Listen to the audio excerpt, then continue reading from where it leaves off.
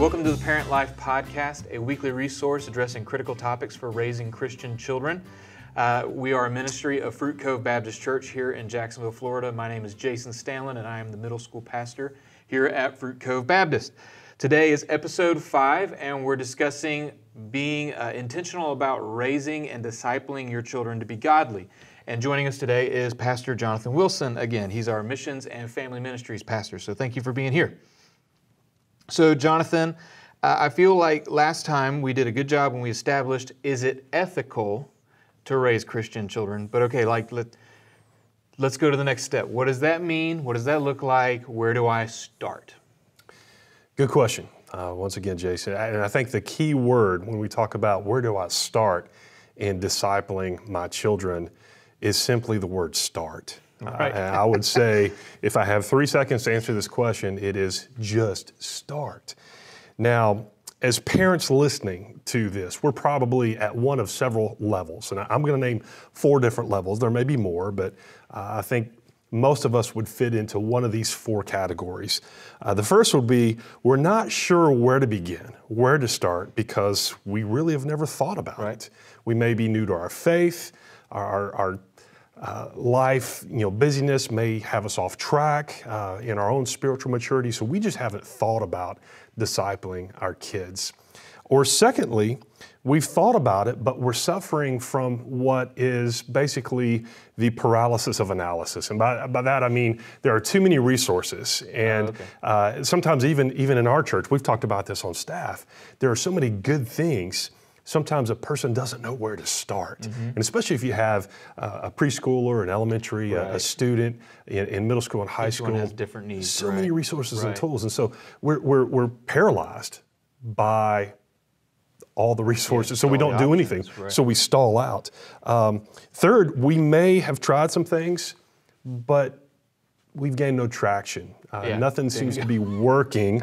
And so, again, I use the word we've stalled out. Right. And then fourth, let's jump ahead.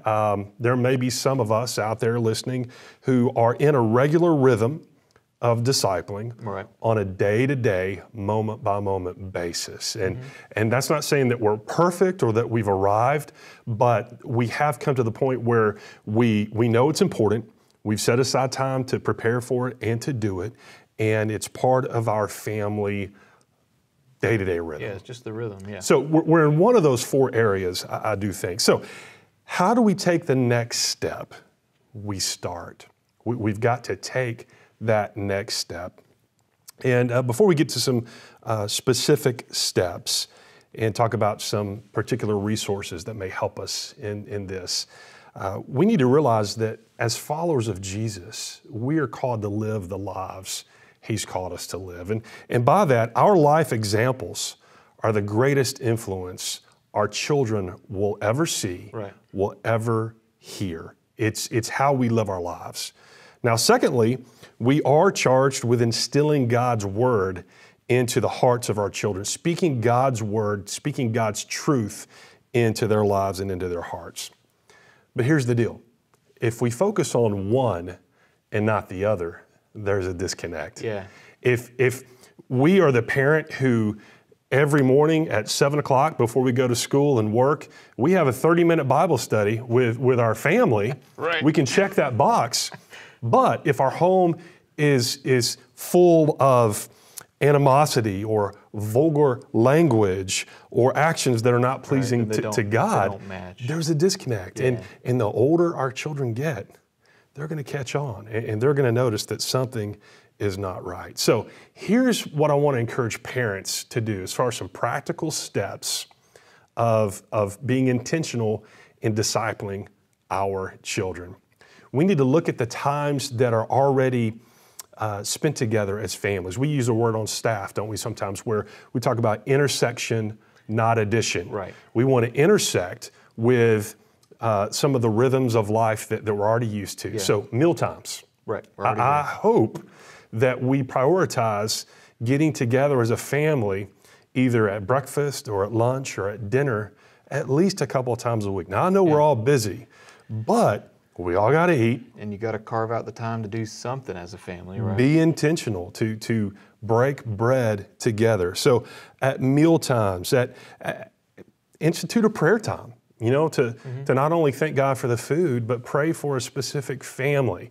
Right now we're just a few weeks removed from Christmas, and one thing that our family does, and I have to give my wife credit for this, but we get a lot of Christmas cards, and so we don't just throw those away. She punches it, puts it in a binder, and she's a great organizer. She organizes it by family, and then friends. And we take a different family and go through those cards for the next few weeks, actually for a couple of months, and pray for those individuals during our prayer time. That's easy. That's doable. Right. And it's a visual for your children to see how God has blessed us with family and with friends. So in our conversations, when we are taking our children to school or picking them up or extracurricular activities, here's something that we got to realize. Too often, we let other people and other mediums dictate what we're listening to and what we're talking about. And by that, I mean simply, we could just have the radio on. It could be a talk show, or it could be one of our favorite music stations. And we may not be thinking much of it, but why don't we use that time? Let's be intentional in conversations. And I'm going to give you a tool here in a moment to help you do that with our children while they're a captive audience. If they don't have their license yet, they're riding around with us. So let's use those opportunities to speak truth into their lives. Now, the last thing I really want to talk about is carving out regular time as a family to sit down and read and study God's Word together. I want to share a passage. This is from Psalm chapter 78. I'm going to pick up with verse 4, and it says this: "We will tell the coming generation the glorious deeds of the Lord and His might, and the wonders that He has done. He established a testimony in Jacob and appointed a law in Israel, which He commanded our fathers to teach to their children, that the next generation might know them, the children yet unborn, and arise and tell them to their children, so that they should set their hope in God and not forget the works of God, but keep His commandments." So there's a real biblical example of one generation speaking into another generation, the truths of God's Word. So how do we do that? We got to start. Let me give some practical resources. This is something our family went through not too long ago. It's called 40 Days of a Joy-Filled Life. And what I like about this resource, Jason, it focuses on Philippians 4, verse 8, and takes 40 days to go through this devotion. Every age, there's a different stage, there's different resource for preschool, for kids, for students. This is the adult version. I read the adult version, but for our daughter, who was a teenager, when we went through this and still is, we got the student version. So it matches up, but it's written for them. Gotcha. So that's a great resource. You can also find some other good resources at lifeway.com. Just go to that website, and in the search box there, just put family devotion, and some great resources will come up. Something that we don't think about a lot is, honestly, why not just start with the book of the Bible? Right. So leading up to Christmas, our family, we looked at the book of Luke and tried to read a chapter of Luke every day during the Christmas season. So start with a gospel. Start with a Matthew, Mark, Luke, or John, and that gets you into a rhythm of reading the Scripture, of discussing some questions. Here's some good questions to ask around the table. What is in the text? What is most interesting to you? What did you learn about God? What did you learn about man? What is relevant to today? How can I live this out? And who is one person that I can share this story with this week? And you ask those questions, those set of questions that get you into a rhythm as a family of digging into and sharing God's Word. And I would encourage you to involve family members, especially if you have teenagers or older children. Ask them, what are some things in God's Word that you want to explore, that you want to examine? And it gives them an opportunity to speak into that. Now, they may have some great ideas. If they don't, you've at least given them the opportunity to speak into that. The last resource I want to tell you about is an app, and it's called ParentQ. You can find this on the App Store. Let me pull it up. And ParentQ, all one word. And I love this because every week it brings up a scripture passage and some questions, especially for those car rides to and from school and sporting activities. These are gold. These are our nuggets of wisdom.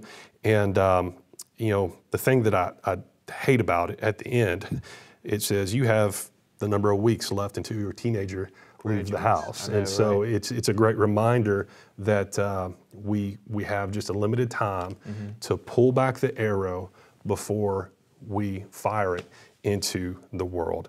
And so bottom line, throughout the year, our family ministries team, we want to provide some resources like we just did the 12 Days of Christmas. There'll be some others throughout the year, but we want to partner with parents. Right. The parents are the primary disciplers of the children, but Fruit Cove is a great church and a great partner in that discipleship process, and we're just privileged to partner with the parents and families at our church. Yeah, and it's been such a blessing to be here. My kids, of course, are a little younger, and so we do apps, we do books, we use YouVersion, do Verse of the Day. There's a little kids version of the YouVersion app that we use, and just like you were talking about, once you get in that rhythm, your kids are really good at keeping you accountable in that rhythm. They'll be like, Dad, we haven't done our devotion yet, or we haven't prayed before the meal yet. And of course, then that's super embarrassing and you have to deal with it. But Jonathan, thank you so much. If you have any more questions, please feel free to reach out to us. For more information about Fruit Cove Baptist, you can find us at fruitcove.com. If you would like to submit a question or some interaction from us here at the Parent Life Podcast, you can email us at parentlife@fruitcove.com. Thank you very much, and we'll see you next week.